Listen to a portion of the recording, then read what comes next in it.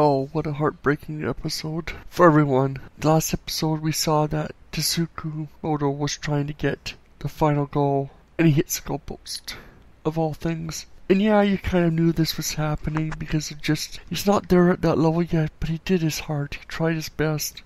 And everybody's heartbreak, not just his, so many people were upset about the loss. It was hard seeing so many of them crying. Kazama, the one that's moving on. Everybody had these heartbreaking moments because they tried their best and they wanted to win. And seeing Tsukumoto finally crying at the end, finally giving in and letting himself feel the emotions he should have been feeling all along, to let him just cry.